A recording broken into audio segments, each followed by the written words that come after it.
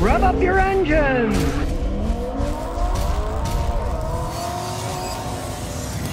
Well, I'd warn Honda about this one. It turns out that GM is going to build Honda electric vehicles in Mexico and Tennessee. They're going to be crossovers for Honda and Acura. If you don't know it, GM and Honda entered a partnership earlier this year to use GM's Ultium battery platform in Honda vehicles. The Honda crossover is going to be made at GM's Ramos Arizpe, Mexico plant, where GM builds the Equinox and the Blazer. And the Acura is going to be built in 2024 at the Spring Hill, Tennessee factory, along with the 2023 Cadillac Lyriq. So probably he's going to be the same vehicle, except it will say Honda on it instead of Cadillac, and they're being made by GM. So if you're thinking about buying one of those in the future, I'd be very cautious about buying a Honda badged GM electric vehicle. These guys are watering their brand name down. I think it's a very serious mistake by Honda to be doing this. I guess Honda just decided, we don't want all the research and development on electric cars. We'll just piggyback with GM. They may come and bite them in the rear end in the future. Of course, only time's going to tell this, but old Scotty, hey, let me tell you, I'm staying away from that. I would not be buying something that one company makes and then they have another one's brand. I guess they just don't want to make their own, just like Toyota didn't want to make sports cars. So they got BMW sports cars and call them Supras, and Subaru ones and call them Toyota 86s. They're not. Other people are making them. I don't think they should water their brand name down myself. Well, Hyundai's at it again. They're recalling 471,000 more cars because they might start on fire. They're telling the owners, for the time being, park them outside. Do not park them inside your garage because it might burn your house down. 2018 models, but also 2020 to 2021 Hyundai and Tucson SUVs. They have ABS systems that can short out internally and cause a fire, even if you're not driving the car. Now, if you think about it, what kind of a moron is designing these things? The ABS system could start on fire even when you're not driving the car. The ABS system should be totally inactive when the car isn't moving. It's not doing anything. If the car's shut off, you don't need anti-lock braking. They're not going to lock up. They're just sitting there. The car's not even running. Now in September, they recalled 180,000 of these, and now they're recalling 470,000 more of them. As old Scotty said, Hyundai, Kia, maybe stay away from the Korean car manufacturers if you value your money, and in this case, perhaps, if you value your life and don't want to burn your house down by parking your car in a garage.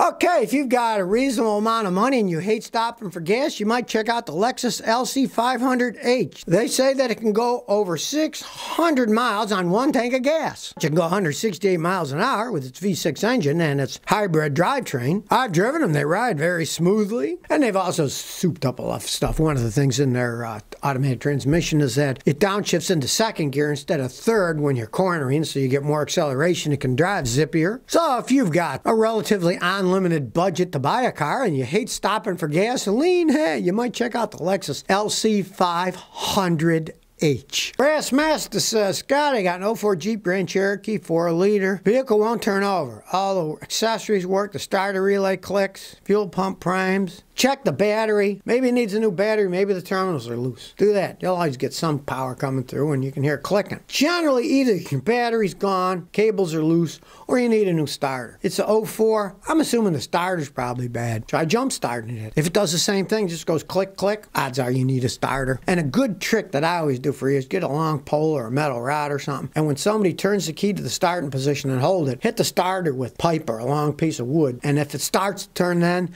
you know the starter's bad because you hit it. Then instead of going click, it tries, or it does start. Then you know you need a starter for sure. I'd guess a starter that as old as 17 years old. If you never changed it, I'm sure it's gone bad now. 1980s car lover says, everyone's saying the Chevy Cavalier's a pile of junk, but my grandpa bought one in 2002 and has driven it for 20 years and it still drives fine. Which is right? I'm assuming your grandpa really takes care of his vehicles and doesn't drive like an absolute maniac. Now, the average American drives sort of like a maniac and they don't maintain their cars very well. Beauty is in the eye of the beholder. I personally think a Chevy Cavalier is really an ugly looking vehicle, but if he took care of it really well and got lucky, maybe got one that was built on a Wednesday when they weren't hungover from the weekend or getting ready for the next weekend, they could last if you really took care of them. Now, you don't tell the mileage that he's driven them. I have no idea how many miles he's gone. For the general American, they were kind of piles of junk. If you lived up north, they'd rusted. They were rust bucket. They would rust away. So generally they're not seen as a very good vehicle. But if you take care of anything, I know Canadians have bought those crazy European cars that the Russians made, the Ladas that they sold in Canada, and they liked them because they wanted a cheap little put-around car that got phenomenal gas mileage. Now, those would have failed miserably in the United States. I've also known Americans who bought those little Geo Metros with the 3-cylinder engines, and they liked them because they got a little putt-putt with a standard. They got great gas mileage. They took care of it and it ran. But the average American, they burnt the engines out. The automatic transmissions were garbage. They could barely get out of their own way. So you got to look at the picture of everything, not just one person, especially if it's an older person that takes care of their vehicles and doesn't drive them hard. Generally, they were pretty much a massive failure. You notice they don't make them anymore. SK username says, I got a 2003 Mitsubishi Montero 2.8. I was driving 2 months ago. The transmission fluid overheated. Ran bad. I had it fluid replaced. It runs better, seems to shift better, but the AT light is still blinking. When the AT light blinks, it means there is a transmission trouble code set in the computer. So you got to find a guy like me with the dealer level scan tool to plug it in and see what it says. Now, if it shifts okay and it goes okay, you might try this first yourself. You might just take both battery terminals off, leave them off for 5 minutes, turn the headlights on. The headlights won't come on when they're disconnected, but that will drain any of the capacitors in the computer system, reset everything and put it back on. If it stops flashing, great. It had a code and you got rid of it. But if it continues to flash, or if it stops and then the flash comes back a few days later, get it scanned, email me the codes and I can analyze it and tell you what the codes mean. Got to get the information. When it's flashing, it means there's a code set in the computer. You got to get that code and then analyze it. Zach G2120 says, I just bought new tires, had them put on. They're a name brand. Once I got on the freeway, it wobble left to right. Stays straight and doesn't lose control. My alignment's good. I had the balance check and it's good. My shocks and struts are new. I'm a jet engine mechanic in the greatest Navy in the world. These are concrete roads. My car never did it before. You had the tires put on and you're wobbling. If it didn't do that before you got those tires, it has to have something to do with the tires. Generally, it's the tires themselves. If you have tires put on and it starts doing a wobble it didn't do before, they're either not balanced right or they're bad tires. Now, if the guys rebalanced them and they watched them balance them on a machine, because some of these idiots at tire stores don't know what they're doing. I see it every day. I went to one of these discount tire places, the NTW, NTB, whatever the heck they call themselves these days. Keep changing their names. Bought tires, did the same thing. Then I said, well, they're idiots, so I took it to my front end shop, Cotton Brothers. All they did was rebalance the tires and it went away. So it could be that simple. It could be you're dealing with idiots at the tire store. The other thing would be they didn't mount the tires right. So let's say they take the tires off and there's some dirt or crud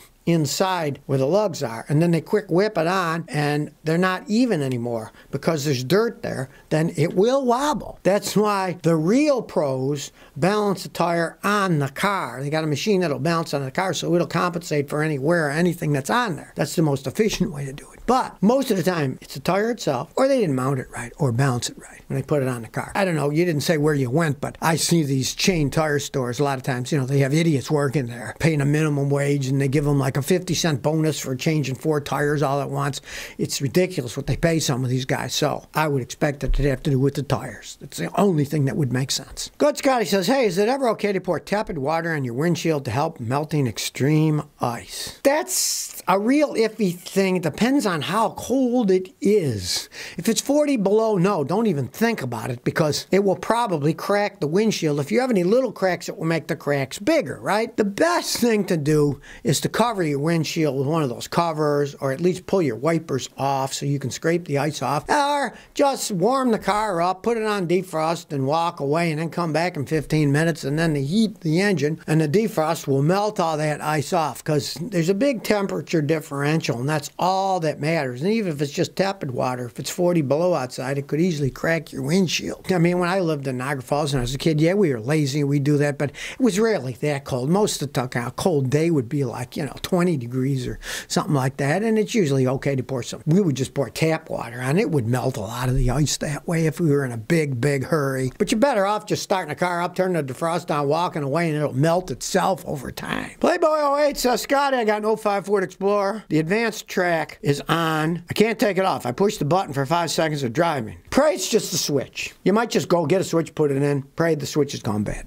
Because if the switch hasn't gone bad, you're going to pay a mechanic like me to hook up his fancy scan tool, analyze it all, figure out what expensive parts are needed. It can be a royal pain in the wah. Zoo. Now, let's say it's running normally, shifting normally, but the light's on. You could just ignore it. I mean, it is a 16-year-old Ford Explorer, and you don't expect any of those things to work anymore when they're that old, being a Ford and being electronics. You might just try the switch. What the heck? And that fixes it great. If not, you're going to be into some pretty expensive repairs if you really want that system to work. It's all computer controlled. It's very complex. And only a real mechanic with a bidirectional scan tool that can do bidirectional testing and analysis can figure out what's wrong. And most mechanics with that knowledge and that equipment charge about $140 an hour labor. So try the switch and pray it's just that. So if you never want to miss another one of my new car repair videos, remember to ring that bell.